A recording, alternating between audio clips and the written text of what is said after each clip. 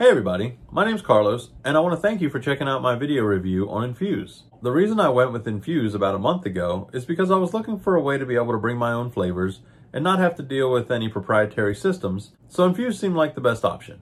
Now what I really love about Infuze is that they make it so easy for you to add your own flavor. In their lid is this flavor tank. All you have to do is remove it from the lid, open that up, fill it up with any flavor of choice, close it, put it back into the lid, and then I can control the intensity of how much flavor I get, or I can just drink plain water. It's that simple. On top of that, they've redesigned the lid, so now you can take it apart so you can get inside and clean all the inner workings and not have to worry about bacteria or mold buildup. The screw on top, you remove that, the top section removes from the bottom section of the lid, and that's it. It's that simple.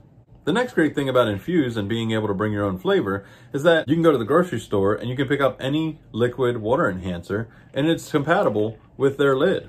You can shop online like Amazon and get it within a few days, delivered right to your door. Or you can go directly to infuseyourlife.com and you can purchase their elixirs, which are basically the Infuze water enhancers, and they're loaded with B vitamins. Pretty much all of the water enhancers available today have 0 carbs, 0 sugar, and 0 calories. So give it a try. Thanks for checking out my review. And if you want more information, you can also check out my YouTube channel, Just Ask Carlos, where I post videos about pretty much anything, including Infuze and tips on how to get the most out of your Infuze system, how to get the most out of your Infuze lid and flavor tank, and also tips to help out new and current customers to get the most out of their Infuze system. So thanks again for checking out my video review. Let me know on my channel, Just Ask Carlos, if you have any questions or if you want to give me some feedback down in the comments on any one of my videos. See y'all in the next one.